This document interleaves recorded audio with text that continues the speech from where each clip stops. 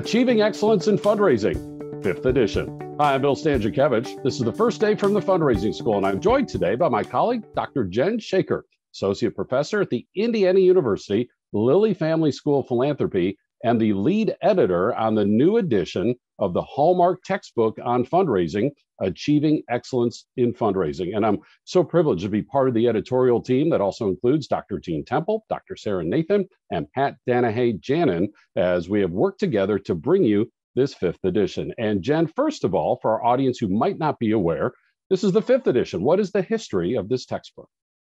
Well, this book dates all the way back to 1991 when Hank Rosso wrote a lot of the first edition and edited it along with his associates. So that was the first edition.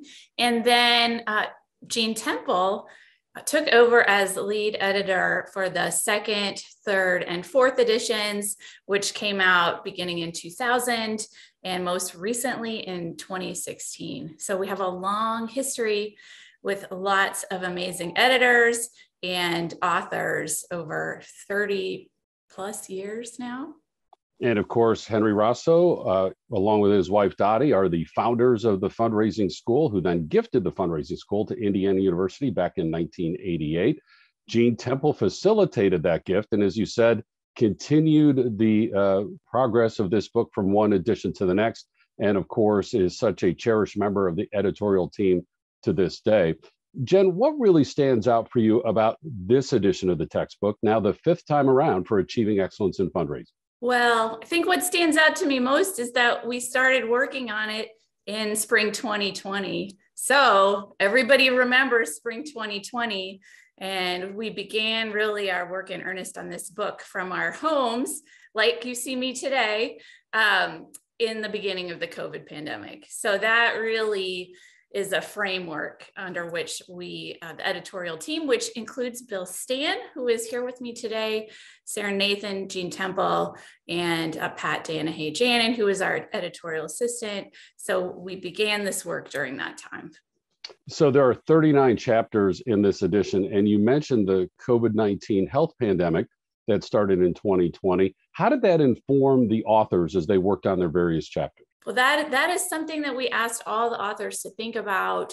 What does COVID mean for fundraising? And keeping in mind that we were writing before we really could know that, we did try to really think about what does this mean for the future?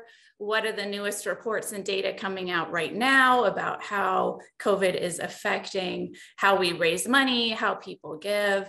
And so that was one of the main things that we thought about throughout the process.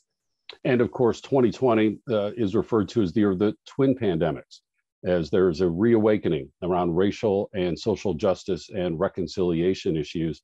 Jen, a similar question. How did that reality inform the authors as they worked on their chapters? Yeah, so we were really thinking about that as well.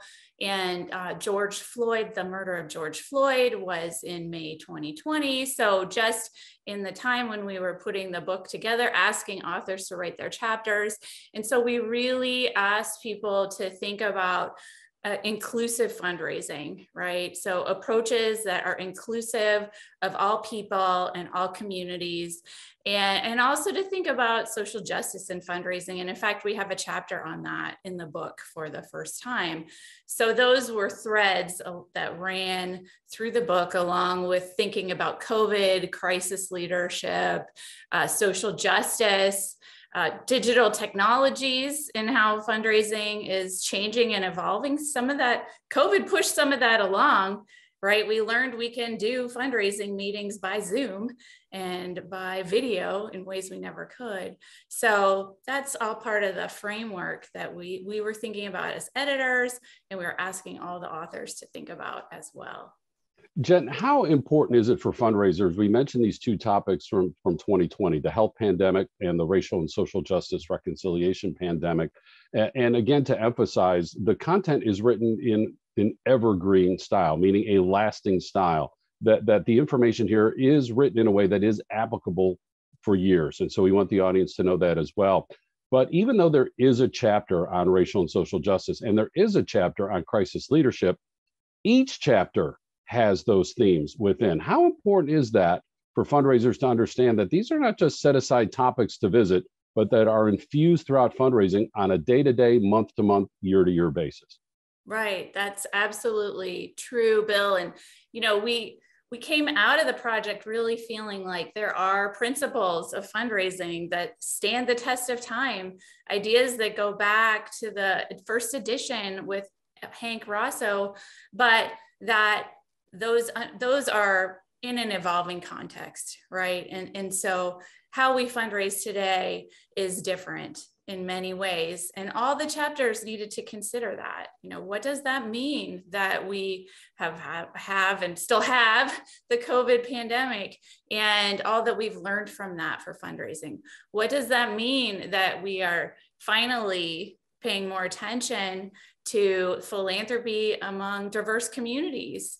And how do we build and evolve our fundraising to keep that at the forefront, right? Keep social justice and ways that people give that have been underrepresented, understood in fundraising and philanthropy at the top of our thoughts and conversations.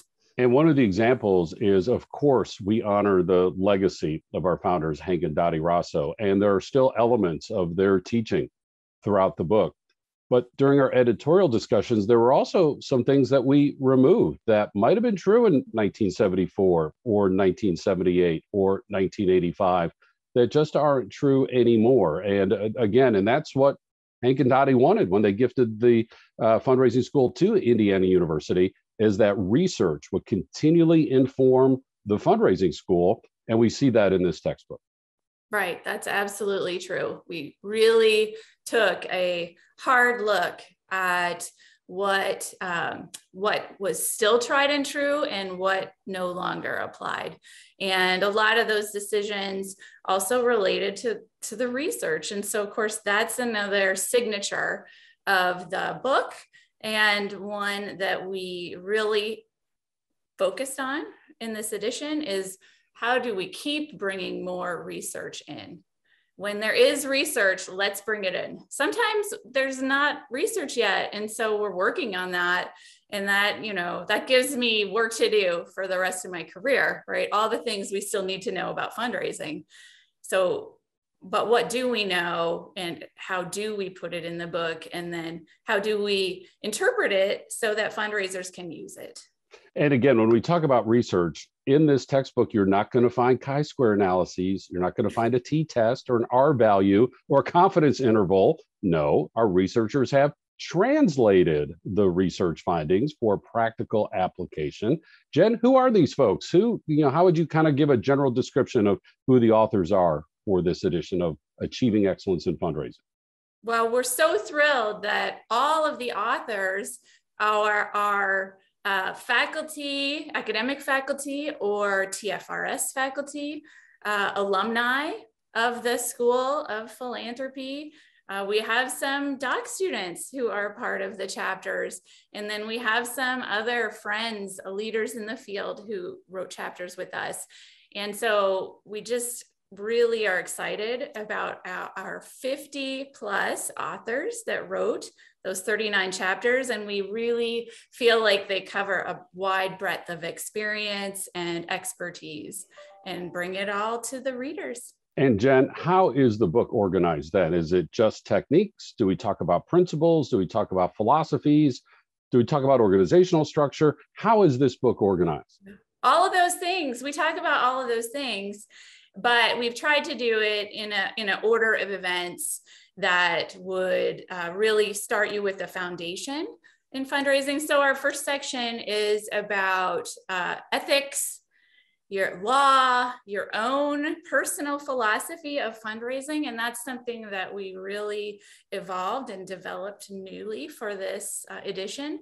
The joy of giving, what is it that drives donors? Like, how do they feel when they give? So we began the book with what we think is foundational information that we should be considering before we get into the techniques and the strategies of fundraising.